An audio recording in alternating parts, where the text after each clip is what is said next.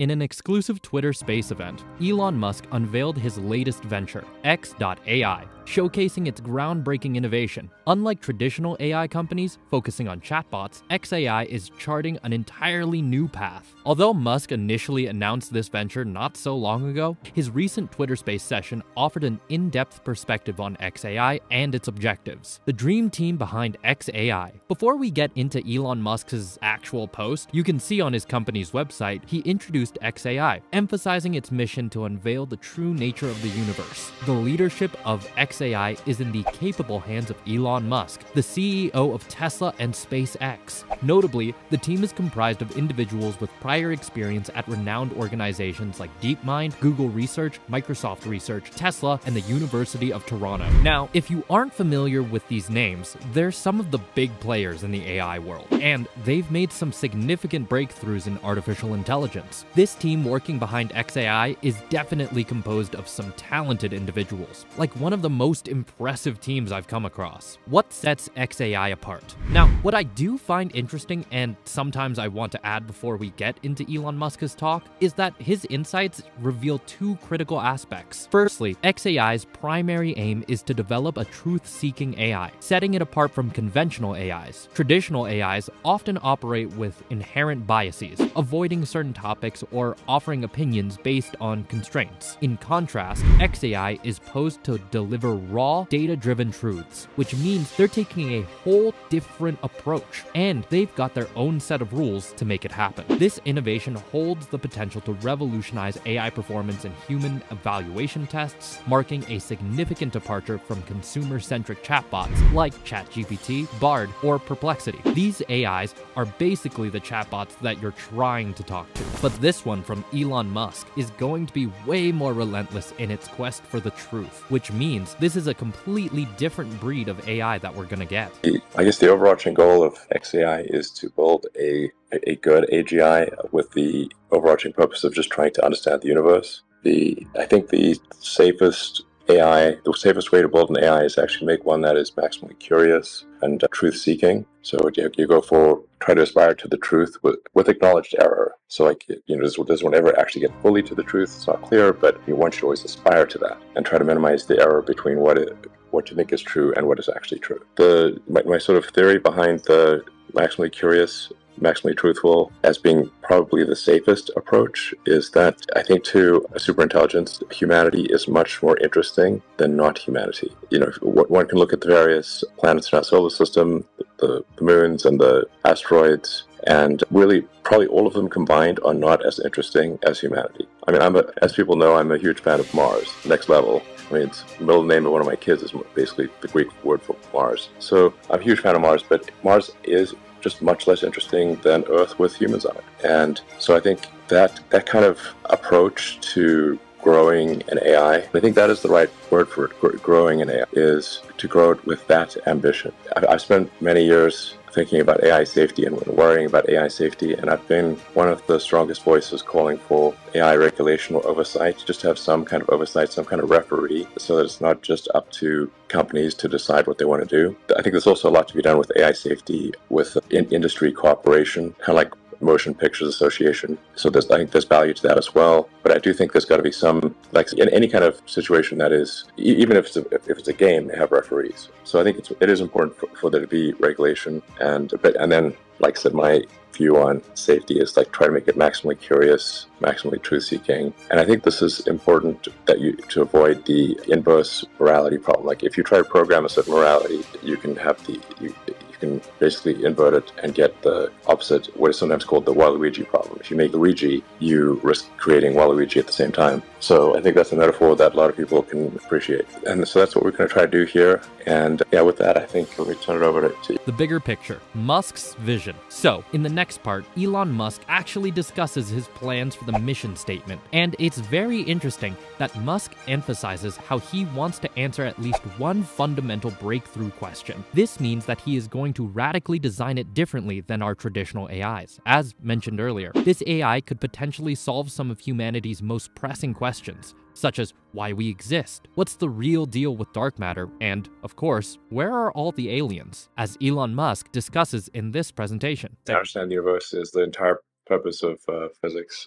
So I think it's actually really clear.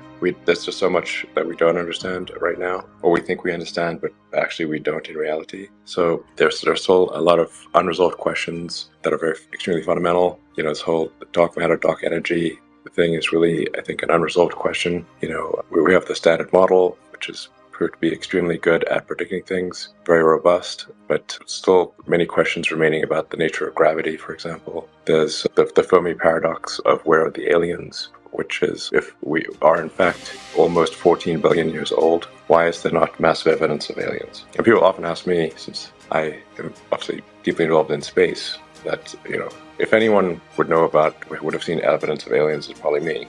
And yet I have not seen even one tiny shred of evidence for aliens. Nothing, zero. And I would jump on it in a second if I saw it. So, that means, like, I don't know, there are many explanations for the Fermi paradox, but which one is actually true? Or maybe none of the current theories are true. So, the Fermi paradox which is really just like, where the hell are the aliens, is part of what gives me concern about the fragility of civilization and consciousness as we know it, since we see no evidence thus far of it anywhere, and we've tried hard to find it. We may actually be the only thing, at least in this galaxy or this part of the galaxy.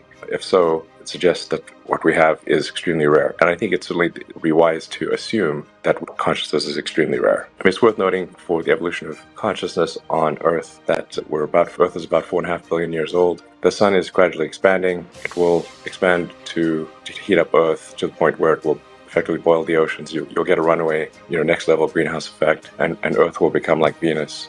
And that may take as little as 500 million years. So, the sun doesn't need to expand to envelop Earth. It just needs to make things hot enough to increase the water vapor in the air to the point where you get a runaway greenhouse effect. So for argument's sake, it could be that if consciousness had taken 10% longer than Earth's current existence, it wouldn't have developed at all. So on a cosmic scale, this is a very narrow window. Anyway, so there are all these fundamental questions. I don't think you can call anything AGI until it has solved at least one fundamental question, because humans have solved many fundamental questions, or substantially solved them. And so if the computer can't solve even one of them, I'm like, okay, it's not as good as humans. That would be one key threshold for solve one important problem. Where's that Riemann hypothesis solution? I don't see it. So it would be great to know what the hell is really going on, essentially. So I guess you could reformulate the X.ai mission statement as, what the hell is really going on? That's our goal. If you found that intriguing, I really want you to focus on this upcoming segment, because this is where Elon Musk demonstrates his genius. He explicitly stated that at Tesla, they successfully uncovered a pivotal element in AI development that has eluded many others. Their astonishment upon realizing it was immense because of its surprising simplicity. So listen closely, as I genuinely believe this company is on the verge of achieving significant AI breakthroughs. We're not going to understand the universe and not tell anyone. So, yeah. When I think about neural networks today, it's currently the case that if you have 10 megawatts of, which really should be renamed something else because there's no graphics there, but if you get 10 megawatts of GPUs, you cannot currently write a better novel than a good human. A human's using roughly 10 watts of a higher order brain power. So not counting the basic stuff to, operate your body. So there we've got a 6 order of magnitude difference. That's really gigantic. Part of I think one could argue that 2 of those orders of magnitude are explained by the activation energy of a transistor versus, I could argue, account for 2 of those orders of magnitude, but what about the other 4? Or the fact that even with 6 orders of magnitude, you still cannot beat a smart human writing a novel. So, and also today, when you ask the most advanced AIs technical questions, like if you're trying to say how to design a better rocket engine, or complex questions about electrochemistry to make up a better battery, you just get nonsense. So that's not very helpful. So I think we're really missing the mark in the way that things are currently being done by many orders of magnitude. It's being basically AGI is being brute forced and still actually not succeeding. So if I look at the experience with Tesla, what we're discovering over time is that we actually overcomplicated the problem. I can't speak in too much detail about what Tesla's figured out, but except to say that in broad terms, the answer was much simpler than we'd thought. We were too dumb to realize how simple the answer was. But over time, we get a bit less dumb. So I think that's what we'll probably find out with AGI as well. Just kind of really embryonic at this point. So it'll take us a minute to really get something useful. But our goal to be to make useful AI, I guess. Like if you can't use it in some way, I'm like, I question its value. So it's we want it to be a useful tool for people and consumers and businesses or whoever. And as was mentioned earlier, I think there's some value in having multiple entities. You don't want to have a unipolar world where just one company kind of dominates AI. You want to have some competition. Competition, I think, makes companies honest, and so we're in favor of competition for text training, and arguably, I think also for image and video training as well. At a certain point, you kind of run out of human-created data. So if you look at, say, the AlphaGo versus AlphaZero, AlphaGo trained on all the human games and beat Lisa Doll 4-1. AlphaZero just played itself and beat AlphaGo 100-0.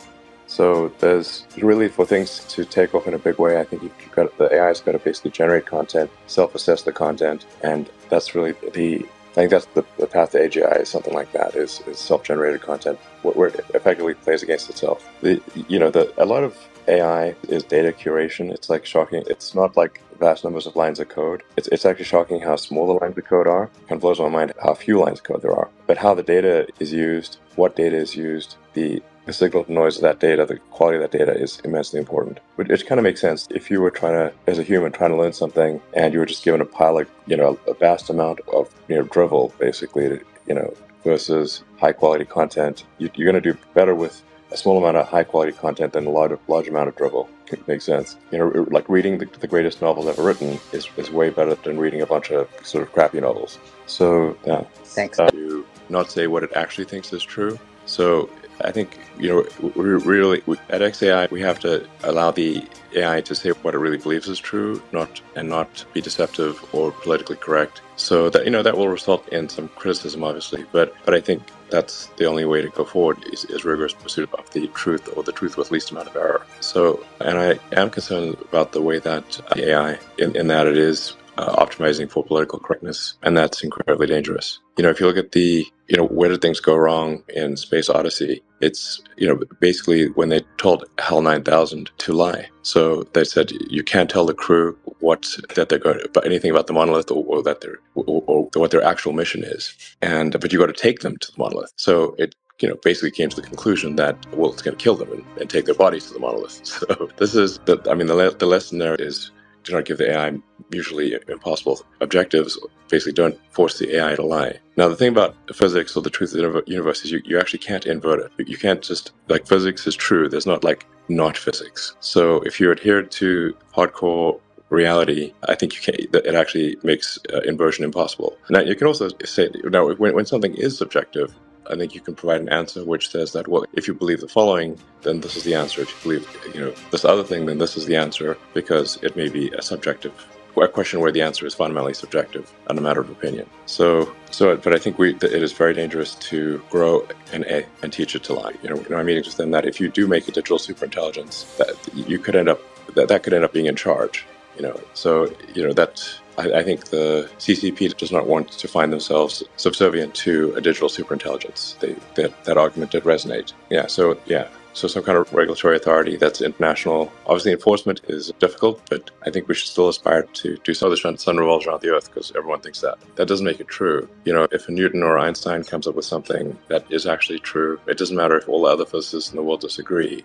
Reality is reality. So you have to ground the answers in reality. Yeah, the current models just imitate the data that they're trained on. And what we really want to do is to change the paradigm away from that to actually models discovering the truth. So not just repeating what they've learned from the training data, but actually making true new insights, new discoveries that we can all benefit from. And safety. Like my prediction for AGI would roughly match that, which I think Rake as well at one point said 2029. That's roughly my guess too, give or take a year. So if it takes like an additional 6 months or 12 months for AGI, that's really not a big deal. If it's like spending a year to make sure AGI is safe, probably worthwhile. If that's what it takes. But I wouldn't expect it to be a substantial slowdown. Yeah, and I can also add that, understanding the inner working of advanced AI is probably the most ambitious projects out there as well, and also aligns with X.ai's mission of understanding the universe. And probably not possible for an aerospace engineers to build a safe rocket. They don't understand how it works. And that's the same approach we want to take AI for our safety plans. And as the AI advances across different stages, the risk also changes, and it will be fluid across all the generative AI. You and I, for the book, also discussed the importance of real-world AI, which is the things including coming out of both Optimus and Tesla FSD. To what extent do you see X.ai involved in real-world AI as a distinction to what, say, OpenAI is doing, and you have a leg up to some extent by having done FSD? Yeah, right. I mean, Tesla is the leader, I think, by a pretty long margin in a real-world AI. In fact, the degree to which Tesla is advanced in real-world AI is not well understood. Yeah, and I guess since I spent a lot of time with the Tesla AI team, I kind of know, how real-world AI is done, and there's a lot to be gained by collaboration with Tesla. I think bidirectionally, X.ai can help Tesla and vice versa. We have some collaborative relationships as well, like our material science team, which I think is maybe the best in the world, is actually shared between Tesla and SpaceX. And that's actually quite helpful for recruiting the best engineers in the world, because it's like more interesting to work on advanced electric cars and rockets than just either one or the other. So like that was really key to recruiting Charlie Quillman, who runs the advanced materials team. He was at Apple, and I think pretty happy at Apple, and be like, well, you could work on electric cars and rockets. He's like, that sounds pretty good. He wouldn't take either one of the jobs, but he was willing to take both. Yeah, so I think that is a really important thing. And like I said, there are like some pretty big insights that we've gained at Tesla in trying to understand real world AI, taking video input and compressing that into a vector space, and then ultimately into steering and pedal outputs. Yeah. And Optimus? Yeah, Optimus. Optimus is still at the early stages, and we definitely need to be very careful with Optimus at scale once it's in production. That you have a hard-coded way to turn off Optimus for obvious reasons. I think there's got to be a hard-coded ROM local cutoff no amount of updates from the internet can change that. So we'll make sure that Optimus is quite easy to shut down. Extremely important, because at least if the car is intelligent, well, at least you can climb a tree or go up some stairs or something. Go in a building, but Optimus can follow you in the building. So any kind of robot that can follow you in the building and that is intelligent and connected, we got to be super careful with safety. X.ai represents a bold departure from traditional AI models, driven by a relentless quest for raw, unfiltered truths. Elon Musk's vision for fundamental breakthroughs in understanding the universe could redefine our relationship with artificial intelligence and lead to extraordinary advancements in the industry. If you're as blown away as we are, hit that like and subscribe. Thanks for tuning in, and we'll catch you in the next one.